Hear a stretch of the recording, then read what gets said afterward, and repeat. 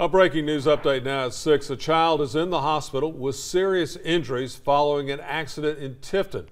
According to Tift County Schools, this happened about 2:55 this afternoon. The Georgia State Patrol says a Lynn Lastinger elementary student darted in front of a car while walking home during school dismissal. That student was airlifted to Jacksonville, Florida, a Jacksonville, Florida hospital with non-life-threatening injuries. Tifton police and Georgia State Patrol are investigating, and we're working to gain additional information.